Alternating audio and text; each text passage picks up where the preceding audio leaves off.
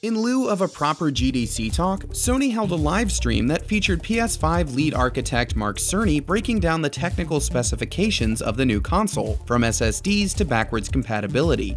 Here's what you need to know from Cerny's talk. First, load times. Cerny began his talk with the PS5's solid-state drive, which has a base transfer speed of 5 gigs a second. That means games will load an impressive 100 times faster on PS5 than PS4. Sony wants to say goodbye to loading screens. Let's talk about the size of that SSD. The PS5 will ship with an 825GB drive, which is an unusual size. Sony arrived at this number by collecting data on the top 100 most played PS4 games.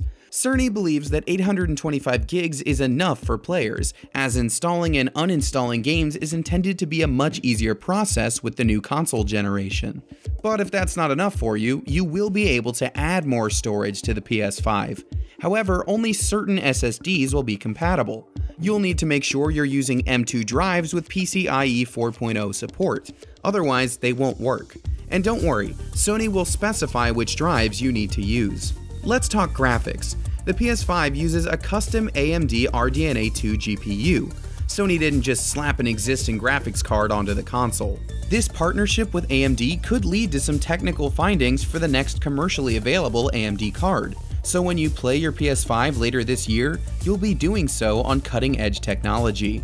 As for the games you'll be playing, Sony aims to make the 100 most popular PS4 games backwards compatible at launch, and more will be vetted on a case-by-case basis. Sony and AMD are taking backwards compatibility very seriously with the PS5, so while not every single PS4 game will run out of the box, it is a key feature moving forward. Expect your PS5 to run pretty quiet while playing those games too. I know from personal experience that a PS4 can sound like a jet engine leaving the runway, and Cerny acknowledged these large fluctuations in fan speeds as the console heats up. The PS5 is designed to consume the same amount of power at all times, preventing fans from spinning up and causing a racket. Speaking of sound, the PS5 will also deliver enhanced 3D audio. Cerny claims that Sony's proprietary Tempest 3D audio tech can simulate hundreds of sound sources. Think about what ray tracing does for light, causing it to naturally bounce around objects, but for sound. The idea is that if you hear a sound while playing a game, you should be able to identify exactly where it came from. We learned a lot from Cerny's PS5 presentation, but there's still so much we don't know.